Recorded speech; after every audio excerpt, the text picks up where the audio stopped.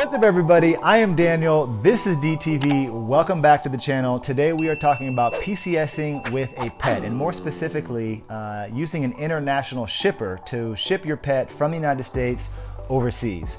I've got a lot of information already on my website and on YouTube about PCSing with pets, but I do like to feature spouses every once in a while that have actually gone through this experience. I've actually never PCS with a pet before. I've just taken a lot of different information from different sources and put it all together for you. So I thought it might be helpful to get the perspective of a spouse who has actually PCS with a pet using an international shipper. So without further ado, let's get started. Hey, I'm a military spouse living here in Vilseck, Germany, and we just moved here from Florida. So when we got our spots on the Rotator, this was pre-COVID, we had no pet spots and we did not want to worry about trying to make that happen. They apparently go very quickly. From what a lot of people say is if you call daily, some again might open up because there's a lot of cancellations, movement, whatever. I didn't want to risk it, so I just wanted to make sure they got over safely, and it definitely happened. So we went the shipping route because we were supposed to come, I think, April of 2020. Okay. So then because of COVID, that got delayed.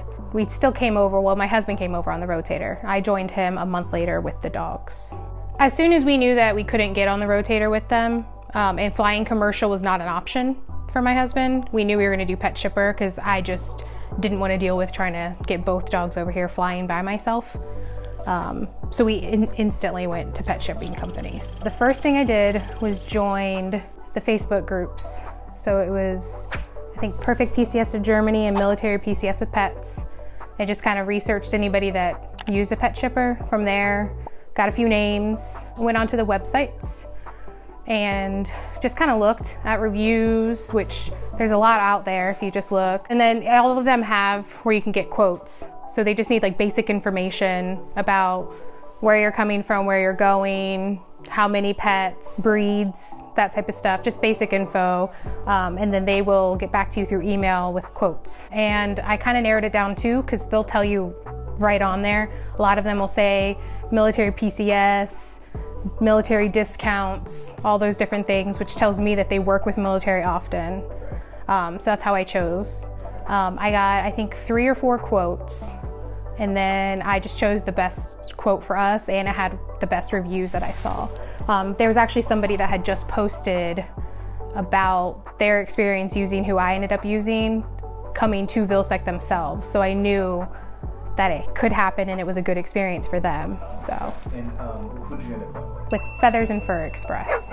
Highly recommend them. So after that, once I got the quotes, I went with Feathers and Fur. They were just the best. They were really good at communicating with me.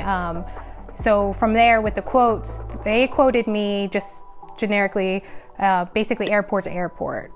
But I knew that I could get them to the airport, but since my husband was already over here, I wanted them delivered to our door. So we ended up doing airport to door delivery. So that did add to the cost. They had every option you can imagine. So they have door to door, well, they'll come pick them up from the house, do everything, and then deliver them to the door. They have airport to airport where you drop them off the airport, pick them up at the airport. And then they also have what we ended up doing, where it's drop off at the airport, delivery in Vilseck is what we ended up choosing. Okay, so where we were in Florida, they basically just told us the closest airport to us that would work, which ended up being Miami. So it was, I think I had to drive them 3 hours. There was closer airports, but on just the day I needed them to fly, that's just when they had to, because they were actually flying Lufthansa cargo. And then landing, the only option we were given was Frankfurt. I don't know if there's others out there, but that's just what we were given was Frankfurt. And that's why we chose the door delivery. So they actually basically hired someone out that picked the dogs up, cleared them through customs, loaded them up in their crates in like a van, and drove on to Rose Barracks and dropped them off at our door. So up front, it is definitely not cheap. It is a very expensive option. It just was worth it for us. The pet shipper takes care of literally everything. We didn't have to worry about anything. We just emailed them everything they needed. They set it all up. So additionally, once I signed the contract and did choose them, I just had to put a deposit down. And then from there, they sent us like detail of how to measure your pets, So we measured them, sent them the measurements, and then they came back with the recommended crate size. So from there I just kind of, and they recommended the type of crate. They tell you how the crate has to be, but brand, you can kind of get whatever brand you wanted. We just went with one of the top brands that we found, which was I think PetMate, the Sky Kennel, which a lot of people do use. The only thing that we had to buy was to make sure it was metal bolts because they came with plastic. But then once we got those crates in, we had to take pictures of the dogs inside the crates.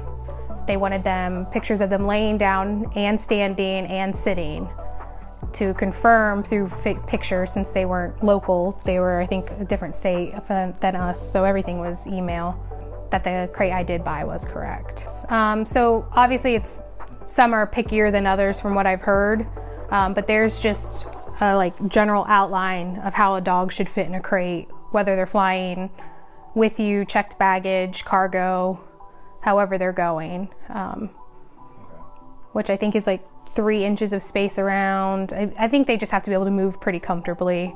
I know when they were sitting or standing, their ears couldn't touch the top, that type of stuff. So, because with the crate, there are things that need to be on the crate that I had to do, but then there was things that were specific to the pet shipper doing. The shipper kind of recommended the best thing for in a crate, which was, they actually said to cut out cardboard, from a box, and line the bottom with that, because that actually, if there's an accident, will help soak it up better.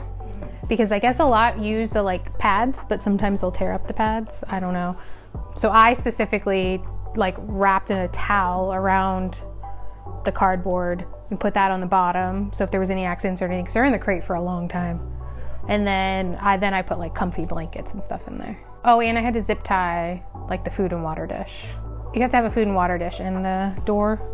So what I ended up doing, which was the best because then I could just throw it away after, was I went to the dollar store and bought Tupperware, little square ones, and then I drilled holes and then zip tied those to it, because they'll tape food to the top of the crate. Well, I bring it and then it gets tied, whatever, taped to the top.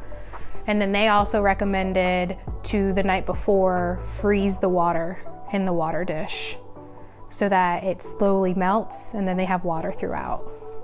But then from there is a bunch of paperwork and stickers and everything that also go on the crate, but the pet shipper took care of all that also.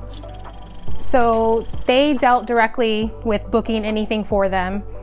I didn't deal with anything with tickets, nothing. Everything went through the pet shipper.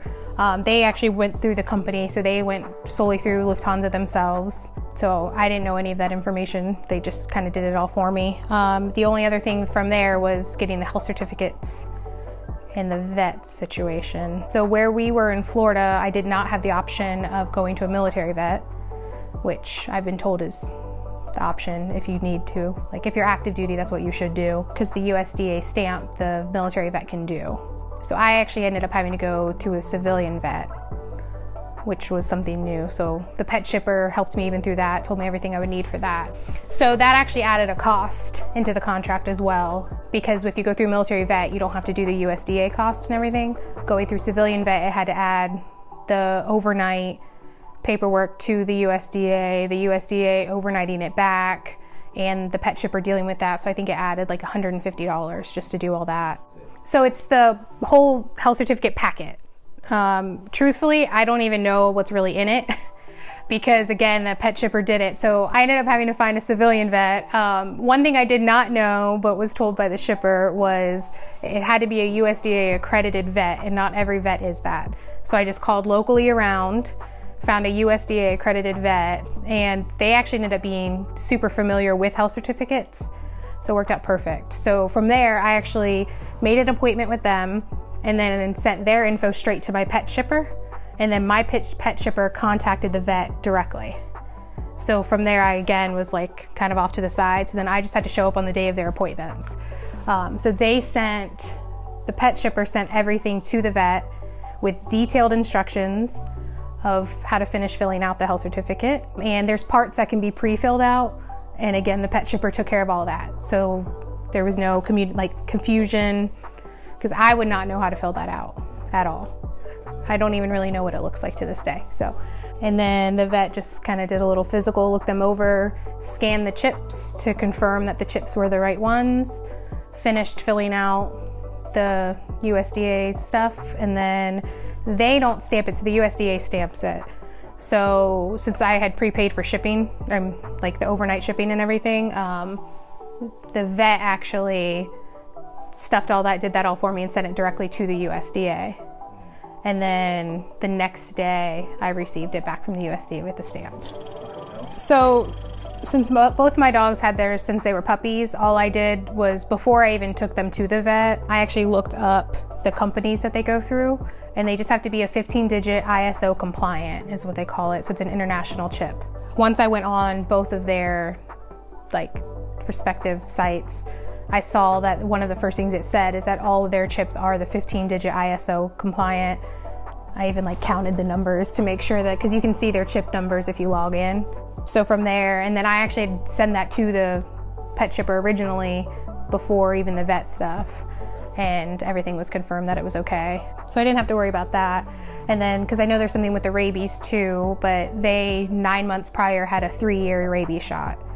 So it was good for 3 years, so I didn't have to worry about the rabies shot either. That's another thing too, is that did add a cost. So I had to pay out of pocket for the vet visit. I think total for the vet I ended up going to just for those visits and to fill out the health certificate was around $250. So that's another cost that you do have to be aware of before you go in. I'm not sure how much the military vet costs, but that's already a few hundred more just going to a civilian vet and having to send off to the USDA and everything. So I will recommend, if you can get onto a military vet, go to a military vet. But it is possible and easy through a civilian vet if you just find the right person. So originally, so my husband was already over here about a month and a half before me. So originally I was going to send the dogs a couple weeks before, but was told that I have to actually fly within 5 days of them. So I actually had to send my itinerary to the pet shipper that shows. So they left the day before me. So they left on the 23rd and I left on the 24th, but I had to show that I was flying within 5 days of them to be able to use that 10-day health certificate. I was told otherwise. There's some special stuff you have to do. It's a few more steps, and it's a health certificate that I think is only good for 48 hours. So it's a little harder to get. So I changed that and chose to fly. So they did get here a day before me, but since my husband was here, he was able to deal with that. And then from there, the day of flying, was just told a time to meet. I had to meet them at the cargo area, not the main airport, which the shipper will tell you where that's all at. And then I met the pet shipper down there, which I think was contracted out to somebody else. Because the Feathers and Fur, I think, is located out of Atlanta, Georgia. So it was somebody that was local to Florida. Super familiar with it and knowledgeable. As soon as I got there and met them, I stayed outside with my dogs. He went inside and took care of everything. And then literally just came down and told me where to drive and back up for them. And then from there, the pet shipper had everything else. So he had all the stickers, because there's a bunch of stickers that need to go on it. There's certain paperwork that has to be taped to the top, everything. They took care of all that. They even had an information sheet printed out, because they had me send pictures of my dogs. So the pet shipper printed it out. So it was a big picture of them. So it was what they look like, and then all their info, and that was even taped to the top of the crate. So it was great. They took care of everything. And then from there, they were loaded up. They kind of took them out and they were literally forklifted over onto a pallet. And then that was it, and we left them. But they were told that they would be moved over and monitored in an air-controlled area. They will not come out of the crates at all, though. So they are in their crates for a very long time, because the crates are actually zip-tied closed so that nobody can get in and out of them, which I kind of felt safer to know that nobody could just open and let the dogs out. And then after that, the pet shipper actually sent me some information. So since they were flying cargo, they're basically giving some kind of a tracking number, basically, where I could actually go on Lufthansa Cargo, put in that tracking number, and it showed me, it wasn't specific names, but it showed me this number was loaded onto the plane. It told me the time the plane left Miami, where it was in the air, expected in Frankfurt, when it landed in Frankfurt. So I tracked it myself, but my pet shipper also reached out to me throughout and made sure that I also was given that information. That way I knew where they were at all times. And then once they landed, so usually a lot of people pick their own dogs up. So you go through customs, have to clear it. I think that costs like $100 or so too. Honestly, I'm not really sure. Again, that was in our cost with our shipper because we had them clearing customs for us. So somebody got them, and then actually that person got a hold of my husband and let him know, your dogs are here. I'm about to go get them from customs. So they were even in constant communication once the dogs landed.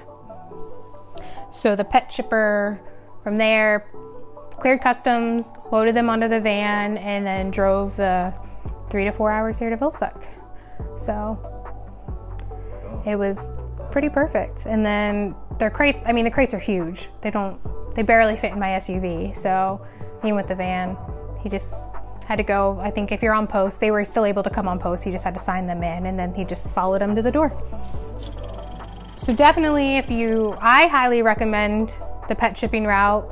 We're already planning and saving for when we leave Germany. We're gonna use another pet shipper. I'm not even gonna try to deal, even if we fly the Rotator, I'm not even gonna try to deal with pet spots. We just had such a great experience with it. I'm gonna do it again, but it is not an inexpensive cost. It is very expensive. So originally when we were quoted, all of them ranged around the $3,000 mark, give or take a couple hundred.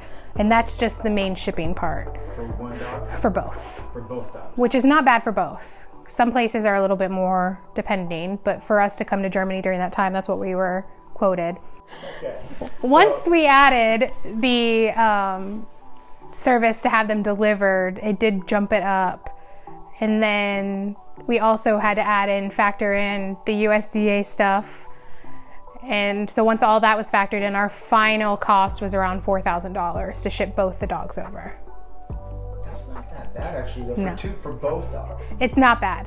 But for a lot of people to get them, I mean, if they fly with you in their checked baggage, I think it only costs $300 to $400. So in comparison cost, it's gonna be a lot more money.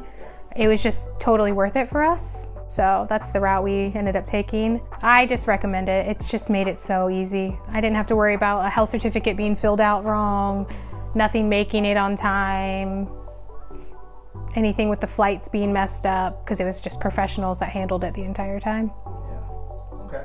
So the main thing, this is probably just across the board for anybody that uses any type of way to get their dog over, is crate training them. Our dogs are crate trained in like a normal crate, like the wire open ones. So I thought it was gonna be super easy with the airline ones, but they wanted nothing to do with that. So what we ended up having to do is I just left the top off because they come in 2 pieces, and just put their beds in the bottom half and let them get used to that for a little while. And then probably about a week or so before the actual flight, I put the top on, bolted it, and then actually had it set up exactly like it would be if they were flying. So the blanket, they were going to use everything, so they were used to the smells. And anytime I left the house to run errands or do anything, I just locked them in there. So by the time of the flight, and then it actually worked out, because even driving the 3 hours to the airport, to be able to fit both the crates and them, I had to have them in the crates in my SUV, and they did great the entire 3-hour drive. So I knew they were gonna be golden at that point. So another thing with the shipper too is it just left it open where I could ask them questions at any time. I felt like my shipper might have been getting annoyed with me at one point because it was just like 5 questions a day, but I just wanted to make sure. But they were so friendly and on it. I had a response immediately every single time. I just 100% recommend pet shipping. It was just the best process. I was even nervous because I just couldn't imagine not knowing and dropping them off. I was so nervous about everything, all parts of it, but the shipper just made it where it was put my mind at ease, and they made it safely and they were happy. So. Well, I hope that was helpful information for you. If you're considering using a pet shipper, I'll stop dab-dabbing. Okay. How do people do this? How did you make that look so easy? Okay, try that again. Well, I hope that was helpful information for you. What do I want to say? I don't even know what I want to say. Why are you making noises? I feel like this is going to be me the whole time though. Like I feel like I was like talking with my hands the whole time. In the description so that you can, yeah. I'm a military spouse. I just moved to Germany from Florida. And I don't know what else to say. I felt like that was very stiff. I was like, I am a military spouse. Yeah, hold on a second. Let me think about this. Battery's good. Okay, all right, let's go. I guess what I'm trying to say is subscribe or something, but... Door to door, sir, or the... Let me try that again. That doesn't matter. I guess I'll just see whatever comes out of my mouth. We'll see. Take one. Look at the camera. Yeah, the camera. Subscribe below. I don't want to be like that. Hit that button. I don't want to like smash that like button. You know? I'm not. Anyways, maybe I'll use that as blooper, and I'll put that in thin, and that'll be my like subscribe. You know what I mean? And I'm gonna check one quick thing because I'm just a little nervous that this is not recording. If it's not, I'm gonna be pissed. We're good. Okay, I might have cried a little bit if it I wasn't. would have cried.